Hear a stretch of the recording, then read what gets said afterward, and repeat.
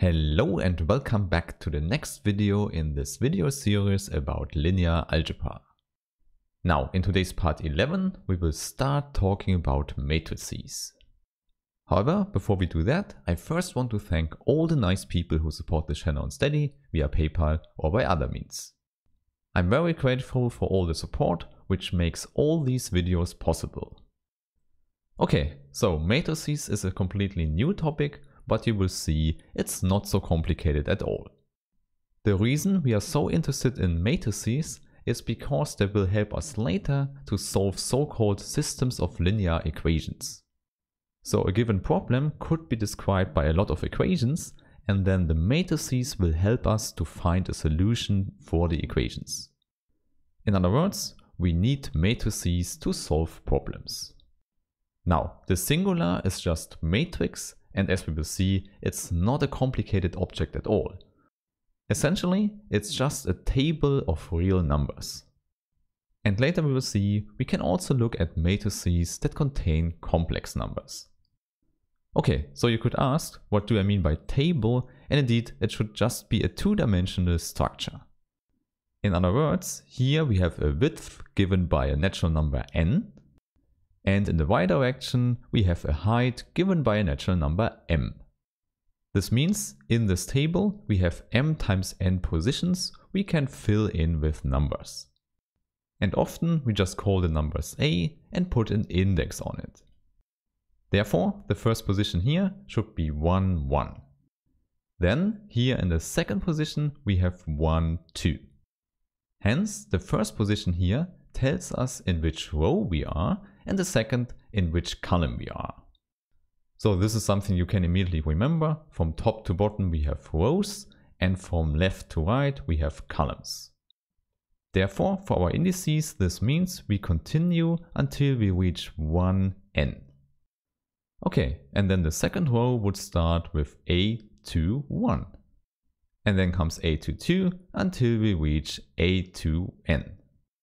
Moreover, you should also see in the other direction we would end with am1. So you see, in general, it's not a square table, it's a rectangle. However, now we know that in the right bottom corner here we find the index amn. Okay, with this, now you already know what a general matrix is. Here, the only assumption we put in for now is that all the entries in the matrix are real numbers. So without any problems, we can immediately write down an example. So maybe we keep it simple, n should be equal to 3 and m should be equal to 2. Therefore, now we have 6 numbers, and maybe we start with 4 and 6, and maybe we put in pi as well, and maybe the square root of 2, and 1 and 0.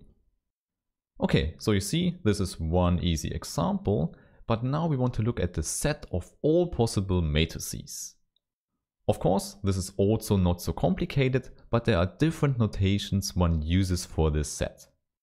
Now, the notation I will use in this course is simply the set R with the power m, the number of rows, times the number of columns. This means if you see this times symbol in the power of R, we mean matrices. So what you should see here is, in this set, the form of the matrix, the rectangle, is fixed by the two numbers m and n. And now the important part is that we will define operations that we can apply to these matrices. And maybe it does not surprise you, the two operations we will define now are the addition and the scalar multiplication. That is what we usually do in linear algebra, because both things together give us a vector space. In other words, in the end, we want to calculate with matrices in the same way as we have calculated with vectors. Therefore, let's immediately start with the definition for the addition of matrices. This might not be a surprise. Two matrices of the same shape we can easily add. So maybe let's call the two matrices A and B. In other words, we add the two tables of numbers here. For the first table we call the numbers lowercase a, and for the second matrix we call them lowercase b. So you see, we have the entries with the indices as before.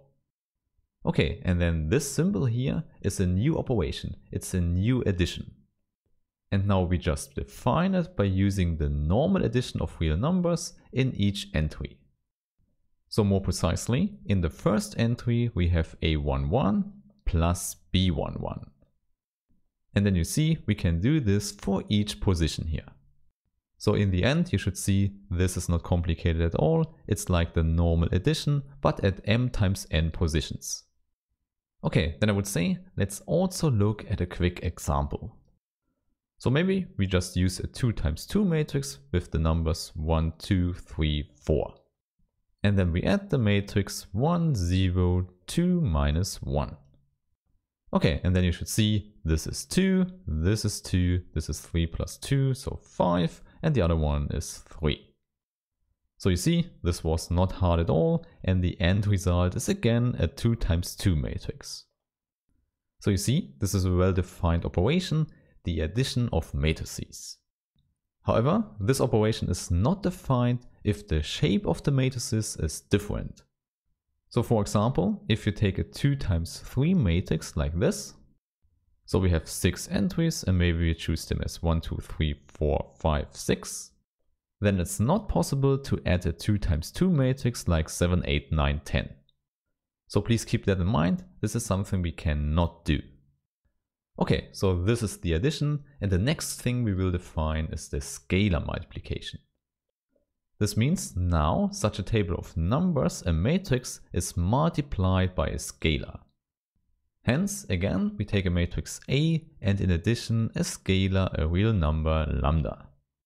And now we have to explain what lambda times A means. So again, as before, you see this dot here is a new operation. Indeed, in the same way as above, the definition is very natural, we just define it entry-wisely. More precisely, this means in each entry we just use the normal multiplication of real numbers. So we simply multiply lambda with the entry Aij. And of course, the result is again a matrix of the same shape. So in summary, you should recognize that both definitions, the addition and the scalar multiplication, look very similarly to what we have done in the vector space Rn. If you don't remember that, then maybe you should look at part 5 again. It's helpful because, as you can see, the result is exactly the same. The space of matrices with the addition and the scalar multiplication is a so-called vector space. And of course, you already know what this means. It means that a lot of calculation properties are satisfied. And just for the sake of completeness, I will show you all of these properties again. However, I want to do this very quickly, so let's get into it. First is, together with the addition, we have a so-called abelian group. This means that 4 properties are fulfilled here. So it's not hard at all to check all these rules. Maybe one important thing to mention here is that 0 stands for the 0 matrix, which is the neutral element with respect to the addition. And the other thing is the inverse we get by putting in a minus sign at each entry. Okay, so these are the properties of the addition which are satisfied. Okay, then the second thing is about the scalar multiplication, and we say it's compatible. So this is also something we can immediately check. So here it does not matter if we first multiply 2 scalars and then use the scalar multiplication, or do it in a row. And the other one is of course also easy to see. Okay, then last but not least, we have distributive laws to combine both operations. They are also easy to prove when you know how to calculate with real numbers. Simply because we do this normal calculation in each entry. And then you just have to combine all these calculations to get these rules here. Okay, so this is important to know. We now have tables of numbers which also act like vectors in this sense here. So we can deal with them in a linear algebraic way. However, we still don't know why we need these matrices at all. Therefore, in the next video we will talk about linear equations and then we use matrices to solve these. Therefore, I look forward to see you there. Have a nice day and bye.